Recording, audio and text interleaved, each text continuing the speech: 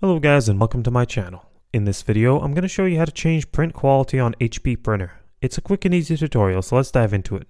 Go to Settings to begin. You can do so by tapping on the search menu at the bottom of your screen, or even just right-click on the Windows icon. Let me right-click on the icon. In here, look for it, click on Settings to dive right into it. Once in here, you will see all these options. Go to the left and find an option called Bluetooth and Devices. Go ahead and press on it. You will now see an option called Devices and Printers or Scanners. Click on it. Now from the list of available printers, find your HP printer and click on it. Once selected, look for the Printer Properties button and open it.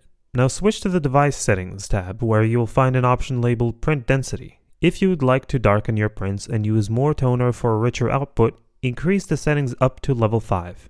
On the other hand, if you prefer lighter prints that use less toner and complete faster, lower the print density accordingly.